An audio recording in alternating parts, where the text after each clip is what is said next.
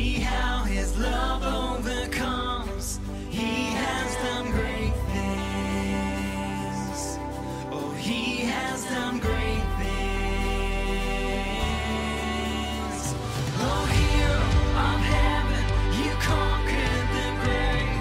You free every captive and break every chain. Oh God, you have done great things. We dance in your freedom, awake and alive. Oh Jesus, our Savior, your name lifted high. Oh God, you have done great things.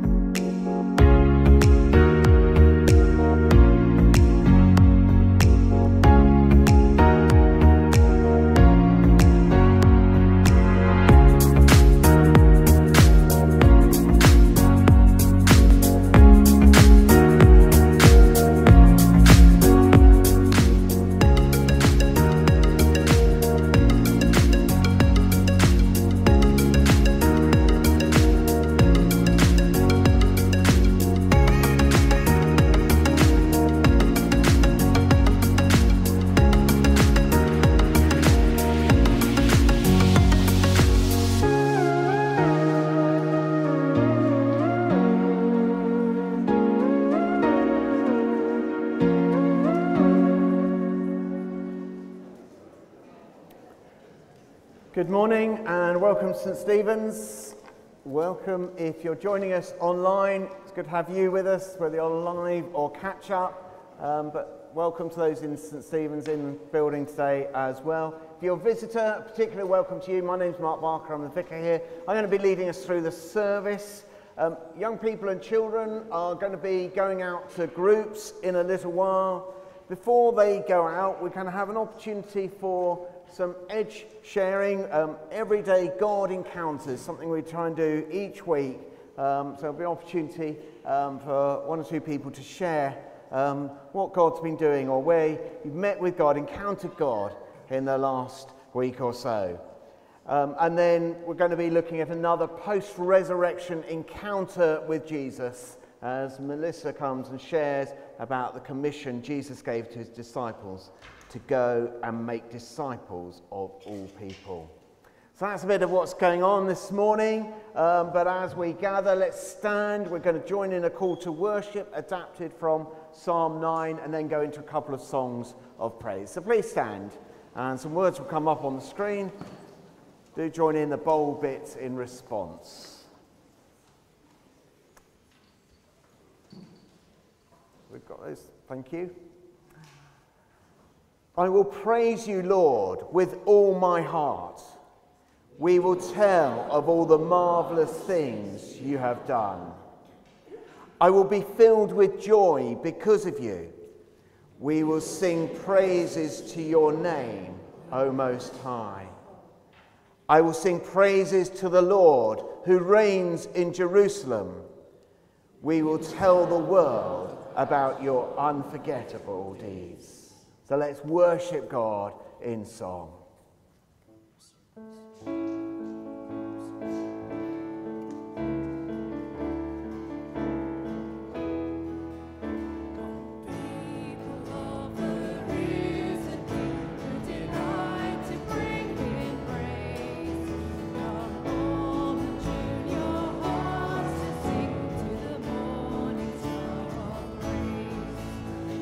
Shifting shadows of the earth, we will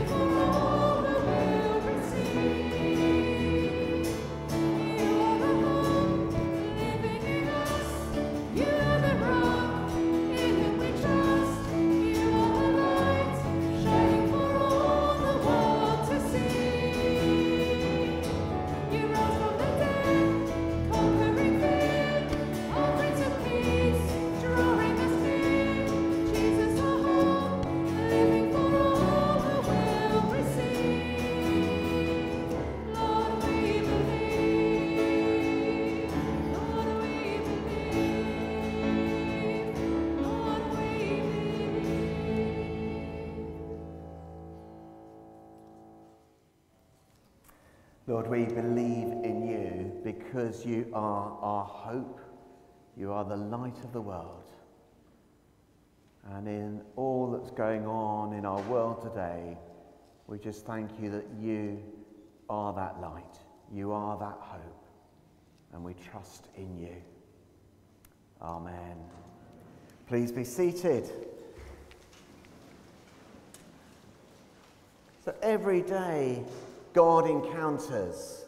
You've got something you'd like to share? I've got a couple of people, or got one person coming up, I've got one to read, but if anybody else has got an edge they'd like to share, then do come forward. So Jasper's going to come and share first.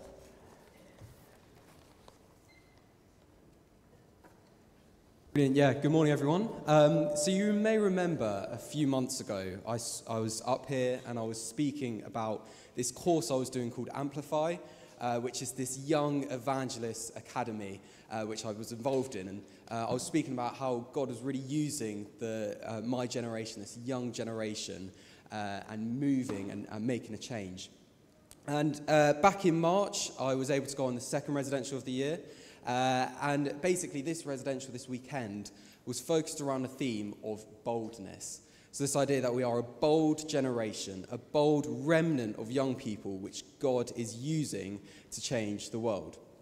And about a few weeks before Amplify, I remember my life really just went very chaotic in just a matter of a few days, really. The youth group remember me coming along on Friday at the end of the week and just not really knowing where to start. So much happened. It was all very confusing. But despite that, I had such a level of peace. And the only way I can really describe that is in 1 Peter 1 verse 8, which talks about how because we believe, we have this inexpressible and glorious joy within us. And that was the only way I can really describe it. I had this inexpressible and glorious joy within me, which didn't quite make sense. And so a few weeks passed and I went off to Amplify and I was able to meet some more young people there who I'm good friends with. And what I saw there was more young people who maybe also life was a bit chaotic for them. You know, maybe they had just lost loved ones. Maybe they had friends who were really struggling. Maybe they had past trauma which had really affected them. But what I saw was this inexpressible and glorious joy within them because they had accepted the love of Christ in their hearts. And it really just got me thinking, like, what the enemy meant for evil, God intends for good. What the enemy meant for evil, God intends for good. And that just really just resonates with me. And throughout the weekend, I was able to receive some prayer just for one of the things which was really on my mind, which was sort of about life after school, what I'm going to go into. I know I want to go into ministry. What's that going to look like? Where am I going to go? And doors just really opened. I was able to receive some prayer and people got me in contact with other people. And yesterday I was able to be on a call with someone for a potential placement somewhere. So God is really moving, and it just really struck me that when we give him our all, when we surrender our all to him, you know, he really blesses us and he gives us that inexpressible and glorious joy. So yeah, that's my mini edge. Thank you very much, Jasper. That's great.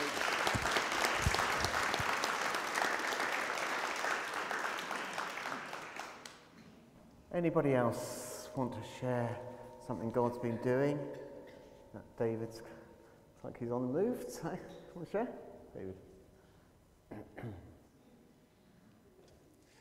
I had quite an interesting conversation with one of the suppliers that we work with, who used to be an addict and now runs a cabling company, having left his job and his cocaine habit behind him in the city. And he did a cabling job at a school in Wales over the Easter holidays. And he said, when I get tired, I get very, very irritable. And we'd spoken before he went to do his cabling job. And I suggested that he might pray about his work and that God was actually interested in that. And through his recovery program, they talk a lot about a higher power. And he said, but, you know, that sounds kind of blasphemous. Aren't you supposed to pray for hungry people? You know, why would God bother about me and my work? Anyway, he went down to this school and they worked from about 7 a.m. in the morning, off until 11 o'clock at night for 17 days straight. And he said, I really prayed that I wouldn't become irritable. And he said, it was the most unbelievable miracle that I was not grumpy with my team of 6 engineers. And he said, it was overwhelmingly beautiful, not me, what God did, but it was also overwhelmingly scary that God is paying attention to me and the work that I'm doing. It's really exciting, but it's pretty terrifying. And it was such an encouragement to see someone like that, thinking about God involved in his work. And we lost a bunch of clients at our business last year. And this week we've had 4 different organisations get in touch out of the blue and say, could you do our IT support? So it's been amazing to see God at work all around the place. Thank you.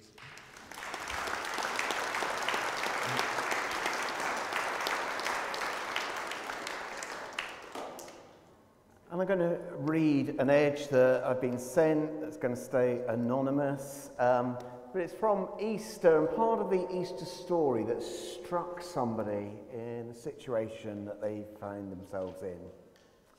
So just before Easter, I was becoming increasingly worried and upset about one of my adult children who's been unwell for some time and was having another bad patch. I just wanted to help or do something to make things better. But of course he's an adult and didn't want me interfering. Trying to talk to him made it worse. I just did not know what I could do. I went to the Good Friday hour at the cross, at which Mark, me, led us through the story of the crucifixion using John 19. I'm not good at being quiet and reflective, so I was struggling. As Mark reached verse 25, which reads, "Near the cross stood his mother's sister, Mary the wife, and the wife of Clopas and Mary Magdalene," it really hit me. Mary was there. She couldn't do anything. She couldn't stop the crucifixion, but she was there. She was praying for her son, I'm sure. I can't imagine what she must have been feeling. I'm not sure I could have been there. I think I would have run. But she stayed there with Jesus until the end. And I felt that God was saying to me, just be there with your child. Wait, pray, but most of all, just be there. I know now all I can do is be there and pray and wait and be ready for whatever happens. That's a great story of God speaking through a tiny little verse in the Bible. Probably we often just read over and don't recognise or take on board, but just Mary standing at the cross and how that spoke into that situation for that person. So thank you for those edge encounters. Our children and young people are going to go out to groups now, so let's pray for them. Lord, we thank you that we can encounter you every day, each day, in the normal and in the bigger things, in our home, in our work, in school, in daily life. And we pray that whether we're staying here in church or whether we're going out into groups now, that we may encounter you afresh this morning. That you may speak to us, you may lead us, you may help us grow as followers of the Lord Jesus. Amen. So children and young people head out to their groups with their leaders. The rest of us are going to stand as we sing another song, Oh, for 1,000 Tongues to Sing. Let's stand to worship.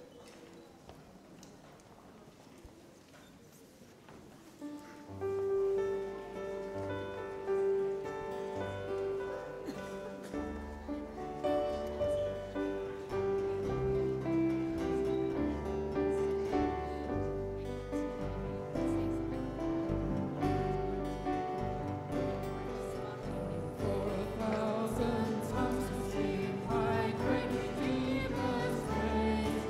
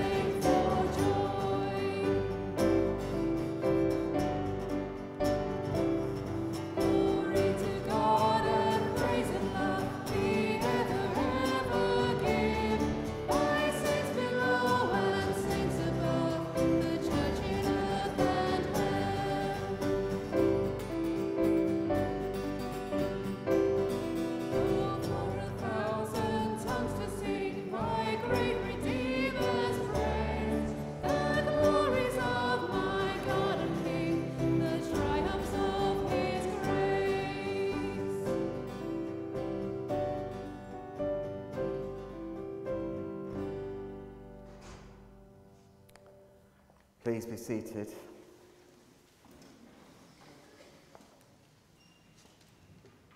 We're going to come to a time of confession now, so let's take a moment of quiet as we just offer to God our lives and acknowledge those things that we've done wrong, perhaps things we don't realise we've done wrong, but just acknowledge our need of forgiveness and God's cleansing.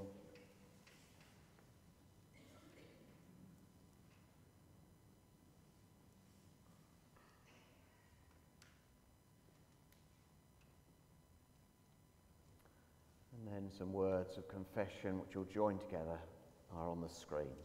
Let's pray together. God of mercy, we acknowledge that we are all sinners.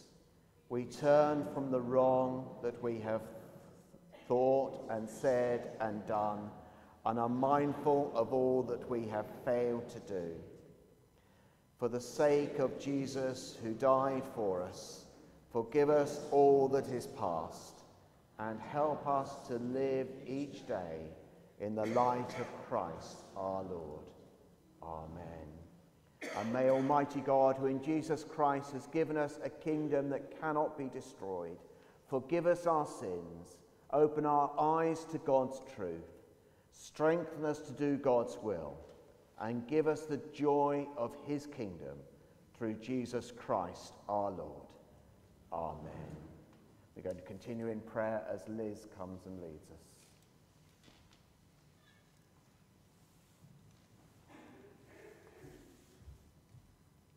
Good morning. Our prayers today follow various encounters with Jesus following his resurrection. You're invited to respond to the refrain, "The Lord is risen," with "He is with us always." The Lord is risen. He is with us always. The Lord is risen. He is with us always. The Lord is risen. He is with us always. Jesus called Mary Magdalene by name when she found the empty tomb. Thank you, Jesus, that you call each one of us by name, and for your unconditional love for each and every one of us, sending your Son, Jesus Christ, to reveal to us this love and to set us free. We praise you that you have made us for fellowship with you and each other, that we might experience something of the joy and glory that we shall know when we enter into eternal life in heaven. We praise you for all that you have done for us in Christ, for his life lived to the full in your love, for his death for us in our place as a sign of your grace, for his mighty resurrection and the evidence of your power at work in him. We ask you to fill us with your grace, that we may praise you here and through the coming week. The Lord is risen. He is with us always.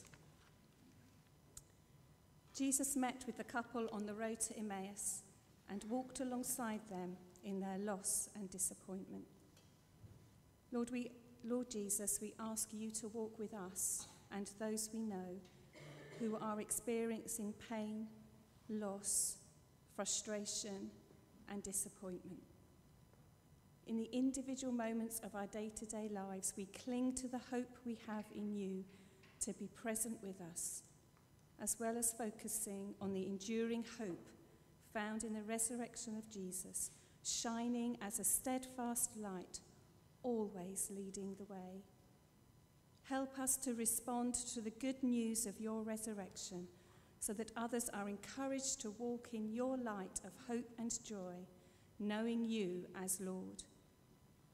The Lord is risen. He is with us always. And as Jesus appeared to Thomas, who doubted Jesus' resurrection, Jesus shows us his hands and his side, and offers us his peace when life seems empty or hopeless.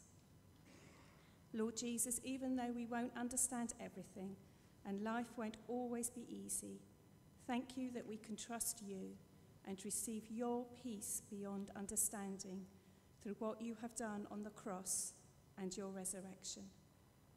Thank you for being our rock of peace, that we can stand on with the assurance that we are deeply loved and sustained.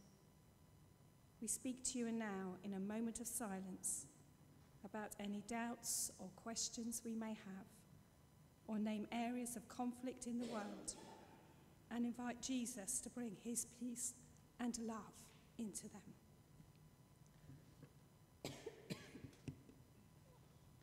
The Lord is risen. He is with us always. Excuse me. Sorry. As Jesus met with Simon Peter while he was about his daily job of fishing and invited him to breakfast on the beach, we thank you, Lord Jesus, that you invite us to notice you accompanying us in our everyday lives and are always waiting to spend time for us, to spend time with you. Thank you that you restore us from our buried shame and pain. We ask you to heal those areas of brokenness in our lives so we can be brought into freedom. Freedom not in what we can have or do, but finding freedom in your love for each one of us. Lord Jesus, we pray that we will grow ever closer to you day by day. The Lord is risen. He is with us always. And Jesus appeared dramatically to Saul, and Saul's purpose was completely transformed and turned around as he changed from persecuting Christians to bringing others to know the Lord Jesus Christ. Lord Jesus, we thank you that you are always searching for us through your Holy Spirit, inviting us to know you more.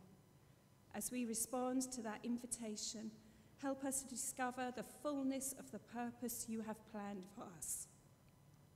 How we can use our gifts to reach out to others. We ask you to give us an eternal perspective for places or situations where we are desperate to see transformation, holding on to the belief that everything and anything is possible with you.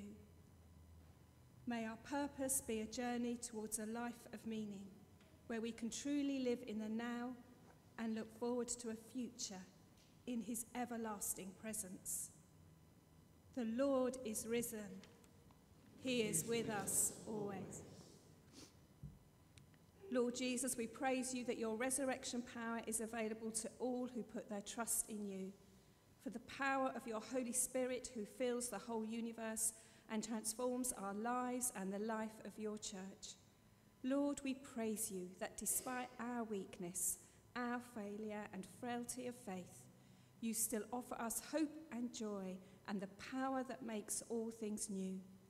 We pray, fill us with your grace, that we may praise you here throughout our lives and evermore. The Lord is with us. The Lord is risen. He is with us always. Amen. So let us say together the prayer that Jesus taught us.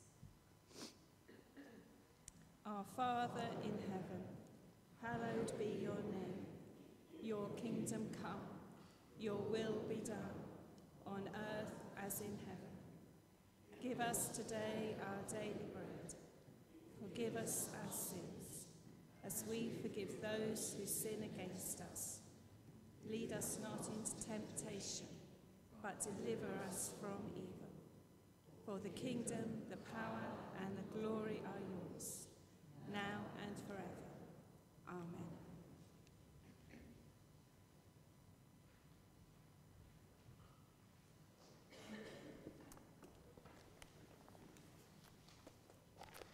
Thank you, Liz. To publish some banns of marriage. And so I published banns of marriage between David Allen Lee and Paula Janet Gregory, both resident in this parish. This is for the third time of asking. And between Adam James Duncan and Isabel Christine Sarah Benz Copin, both of this parish for the second time of asking, and between Benedict Wesley Conway Jones and Patricia Hannah Galbraith Olive, both of this parish, again for the second time of asking. If anyone knows any reason why those couples cannot be married, you must let me know. Let's pray for them.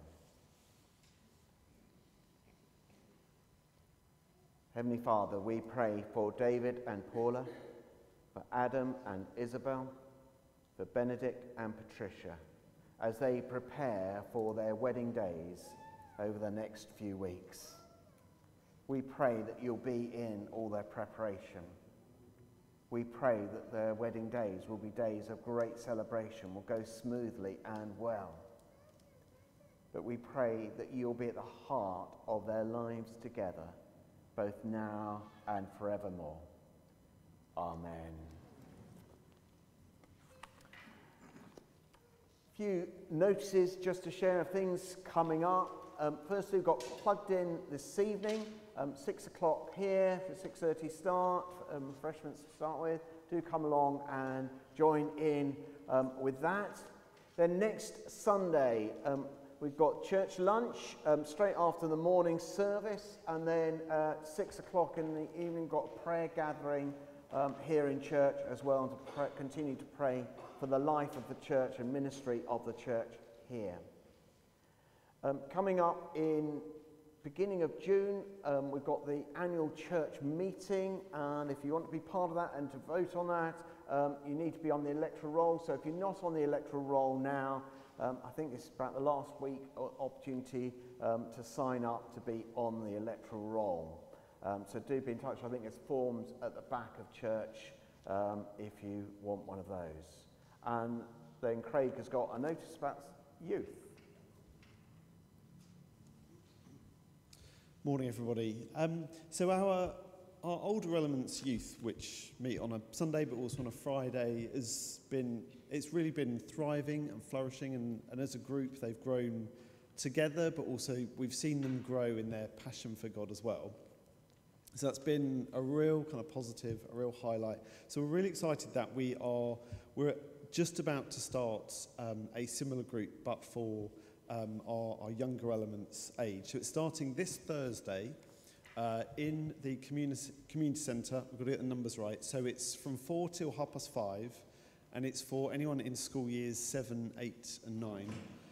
Looking around, I appreciate that's literally none of us, but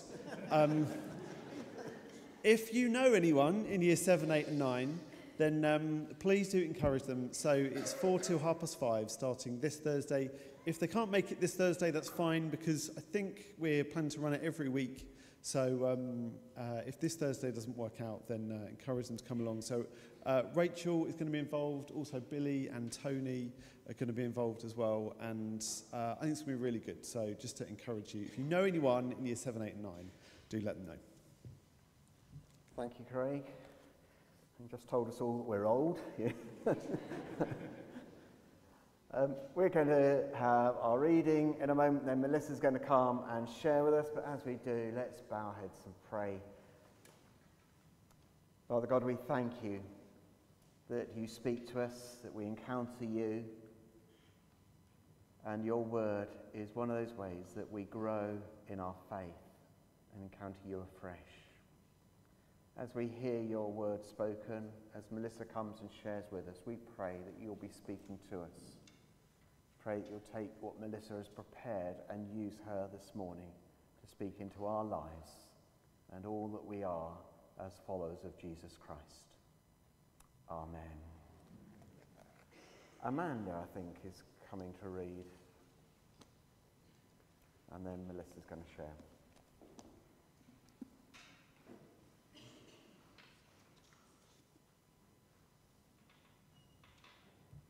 This morning's reading can be found on page 1000 in the Church Bibles. It's Matthew 28, starting at verse 16. The Great Commission. Then the 11 disciples went to Galilee, to the mountain where Jesus had told them to go. When they saw him, They worshipped him, but some doubted. Then Jesus came to them and said, "All authority in heaven and on earth has been given to me. Therefore, go and make disciples of all nations, baptizing them in the name of the Father and of the Son and of the Holy Spirit, and teaching them to obey everything I have commanded you. And surely I am with you always, to the very end of the age." This is the word of the Lord. Thanks be to God.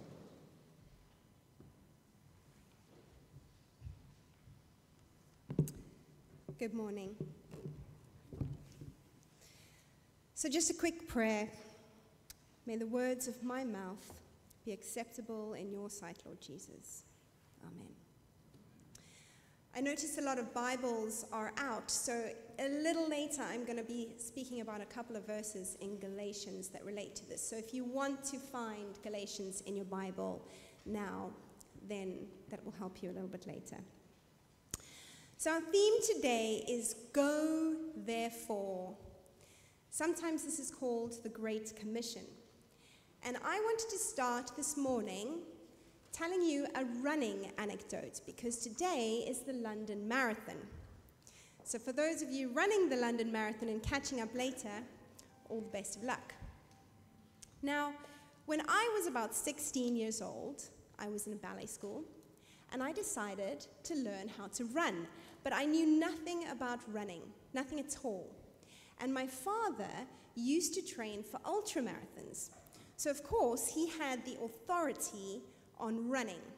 And I said to him, "Dad, will you please teach me how to run?" Of course he did. And off we went, starting on our runs. Sometimes it was a little bit frustrating for me because at the time, even though I wasn't cardiovascularly fit, neither was my dad. And I had to run at his pace. And I felt that I could do more, and I could go further and faster and quicker. But he slowed me down. He said, "Stay with me. Stay with me. We're going together."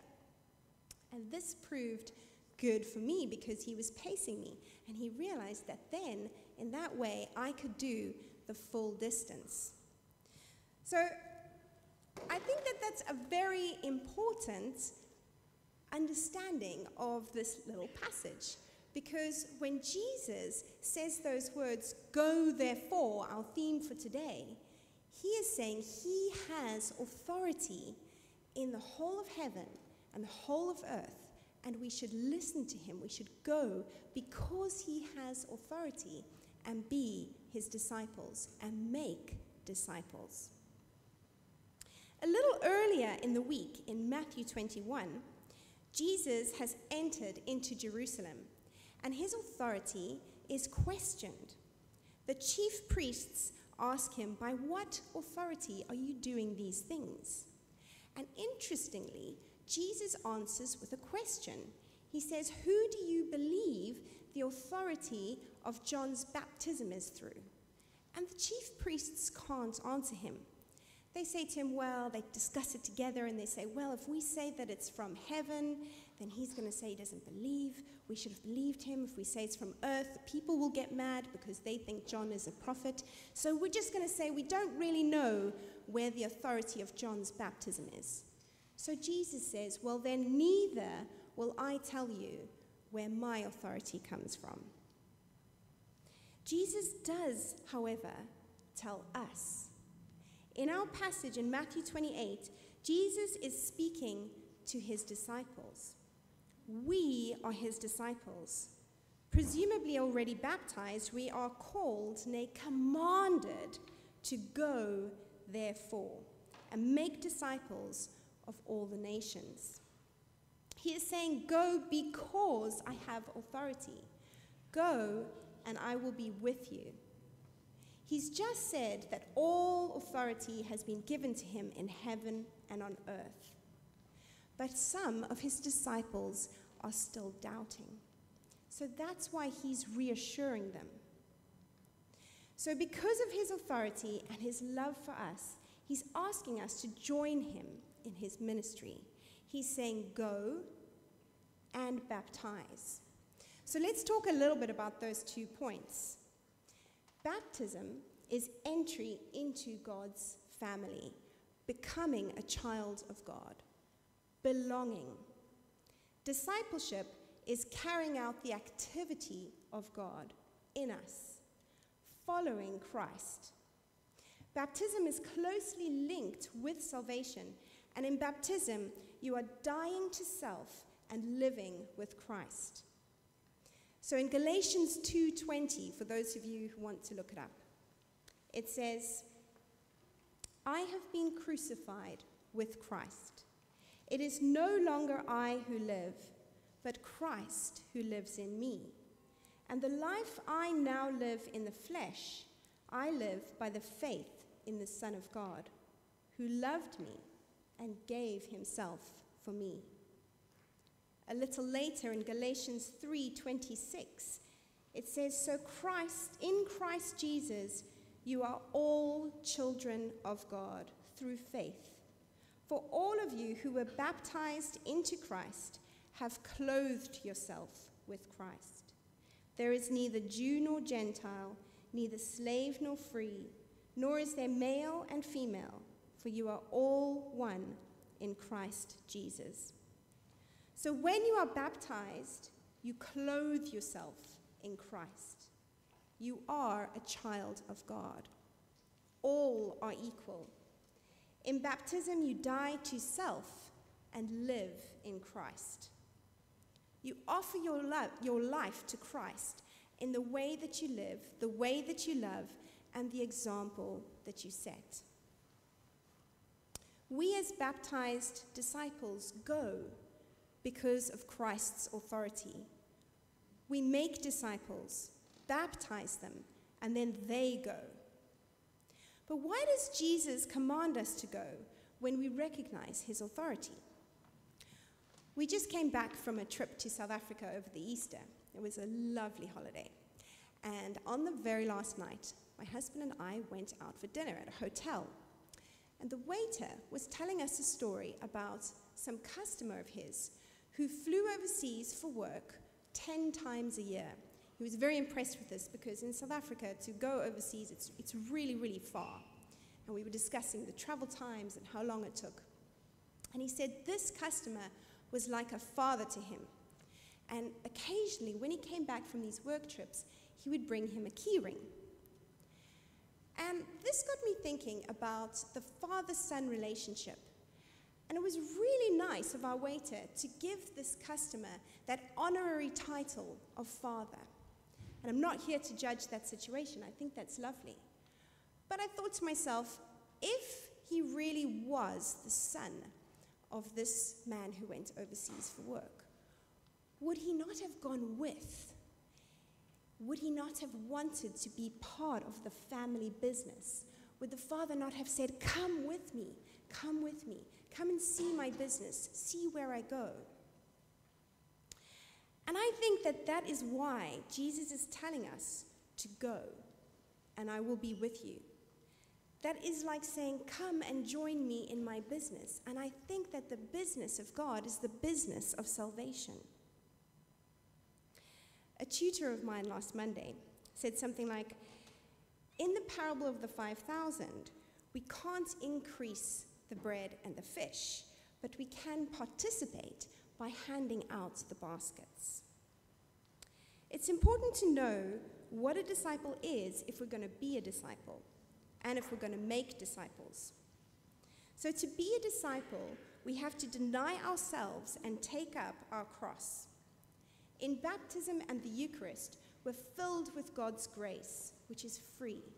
However, we were bought with a price. So although we should take advantage of this free grace, we should also want to serve the Lord in love and appreciation for what he has done for us. A famous theologian called Dietrich Bonhoeffer once wrote a book called The Cost of Discipleship. In this book, he describes what it is to be a disciple and how it should be costly. I quote, he says, cheap grace is the preaching of forgiveness without requiring repentance, baptism without church discipline, communion without confession, absolution without personal confession. Cheap grace is grace without discipleship, grace without the cross, grace without Jesus Christ, living and incarnate. Now, talking about running still, since it's the marathon, there is a very good example of, in ancient times, why we call it the marathon. A messenger who went running to give the message of victory that the battle had been won. And he ran in the same day all the way to Marathon, to Sparta, to Athens, back to Marathon, and then he died. And it's a really, really, really long way. So what I was thinking is, in costly discipleship, when you absolutely love the Lord and you are so happy that you're part of this kingdom, you belong to Christ, that joy, that overwhelming joy that Jasper was talking about in his Edge, should shine through so much that you should want to live your lives like disciples, running and running and running for the Lord, discipling, making other disciples. Does it cost you something to go, therefore? Someone recently asked me, why do you go to church? Why don't you have a nice sleep-in or go out for brunch? Well, I believe we come here because this is God's house of prayer, where we come to join in worship. We belong to the body of Christ. In baptism and the Eucharist, we share in the salvation of Jesus Christ through his grace. We follow him and are his disciples because we love him, and we love him because he first loved us. He commanded us to go, therefore, and make disciples, then baptize them so that they can do the same. We need to yearn to have this treasure from God, the gift of belonging to the kingdom of God. We are kingdom builders, and we belong to Christ. I know some people who come to church, and they don't know why they come. They come over and over, and they are still searching, and some are doubting. And that is okay. The Lord reassured his disciples by telling them that he has authority. If that is you doubting, be reassured. Not everyone has a Damascus conversion. Sometimes the Lord chips away at your heart week by week, year by year. If you feel that you're a little further on in your journey, think about how you can make those that are searching feel welcome. Christ invites all, and we are all on different stages of our journey. So help each other by not judging each other and by being patient. The Lord has no deadline. Be patient with those that you encounter outside of the church that are not disciples yet. If you think about how to catch a fish, there's a lot of waiting. But when they do bite, be ready to work hard for your catch. It may be like Ernest Hemingway's The Old Man and the Sea, but remember, the action of discipleship is Christ in us. He will strengthen us. So get alone with God and see what he wants you to do.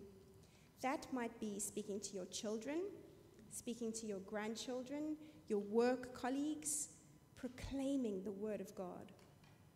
Be joyous.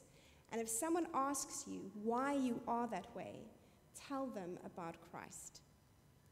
In truth, we all have moments when our spinnaker is up and we are sailing fast. And we have moments of windless waiting. I want to encourage you with a quote from Michael Ramsey. If in sincerity you cannot say that you want God, you can perhaps tell him that you want to want him. And if you cannot say even that, perhaps you can say that you want to want him. So hoist your sails and go. Go because you have been commanded, and you have Christ with you. He has all authority in heaven and on earth. Be a disciple and make disciples. Be witness in the power of the Holy Spirit. Go therefore and make disciples of all the nations.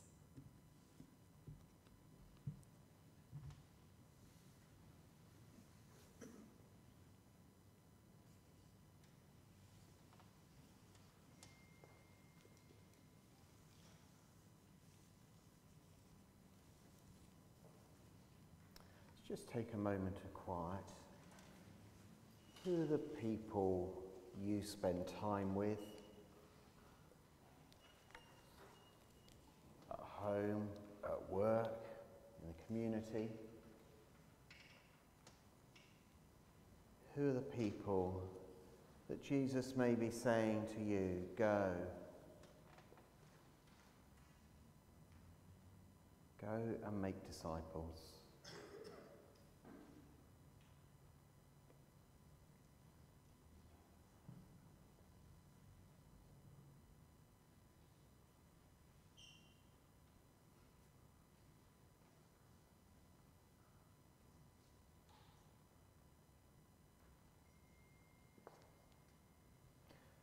Perhaps even as we think of that, go and make disciples, we recognise our need to grow as disciples, our need of more of Jesus in our lives, to know his authority, to know his love, to know his compassion, to know his empowering.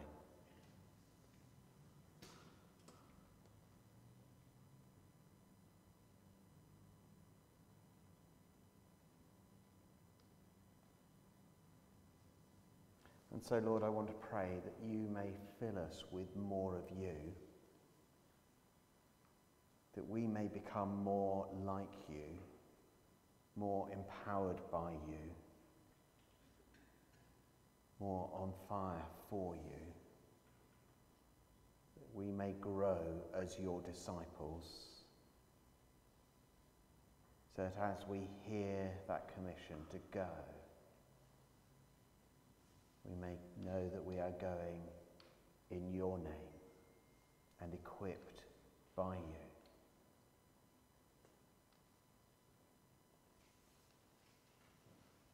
So Lord, even now as we wait, will you fill us afresh with your Spirit?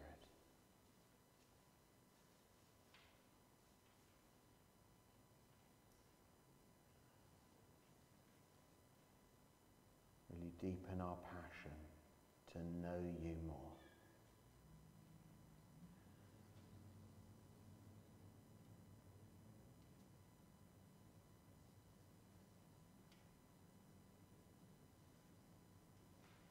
Amen. We're going to stand to worship God in a couple of songs.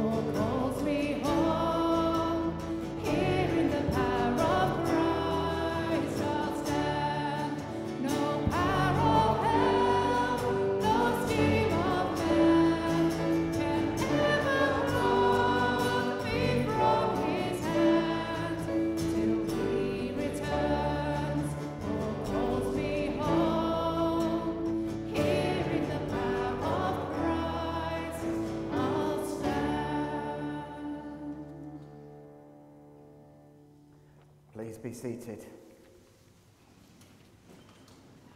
As we come towards the end of our service, do stay for refreshments. Be served at the back. If you're new to church, do say hello to myself, Craig or Jess, or one of the people with a badge on at the back. But as we come to an end, there's also an opportunity to give. Many people give by regular standing order, but there are machines and plates by the doors as well if you want to give. But we offer all our gifts, whatever people give in money, in time, in serving, using the gifts that God has given them, in the words of an offertory prayer that will be on the screen now. Let's pray this together.